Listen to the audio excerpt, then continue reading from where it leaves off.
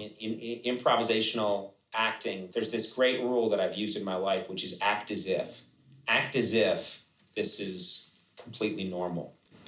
Call me Conan, please. Of course I'm supposed to be interviewing Barack Obama, or of course I'm supposed to be playing guitar with Bruce Springsteen. And of course there's a big part of you inside that's saying, what are you talking about? This doesn't feel completely real. It doesn't feel completely real to me. This is just an extension of replacing David Letterman at the age of 30. How's that first show gonna go? What do you think, Sona? I think it's gonna go really well. I just saw a sign that said Sheboygan, Wisconsin. Sheboygan? I'd kill him in Sheboygan.